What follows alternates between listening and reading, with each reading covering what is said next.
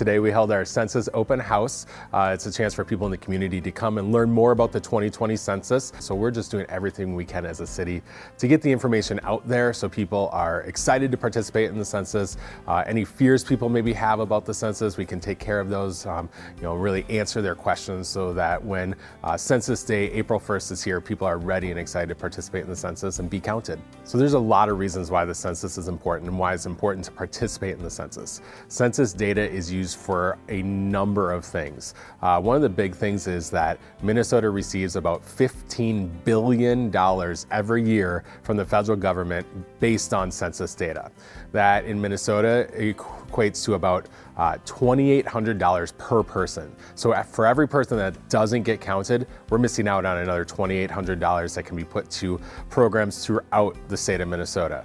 In Blaine specifically, one of the big things is that the state receives $76 million each year in federal transportation grants. And as all of our residents know, fixing Highway 65 is a huge priority for anyone who lives here and for us here at City Hall as well.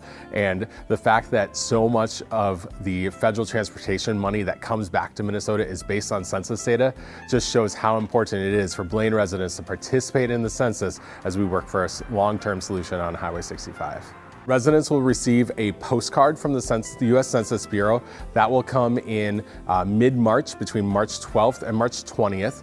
That postcard will have information on how to participate in the census online. All Blaine residents, the first invitation they get will be to go and participate in the census online. After that, people will start, if they don't respond right away, they'll start getting reminder letters from the U.S. Census Bureau.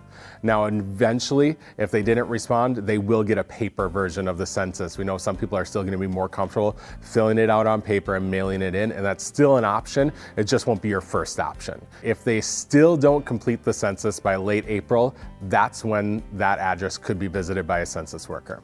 Now, census workers will be in the field from late April all the way through August, visiting people who have not completed the census. And you can get up to 6 visits at a single address to see will you participate, will you be counted in the census. So census workers will work really hard to make sure we have a complete count here in Blaine and in the entire country. If we do have an undercount, where not everyone gets counted, that doesn't just go away. That lasts for 10 years. The impacts of an undercount are long-term, and that's why it's so important that everyone gets counted. And that's why we're really pushing. We have a complete count committee here at the city. We're pushing for a complete count in Blaine.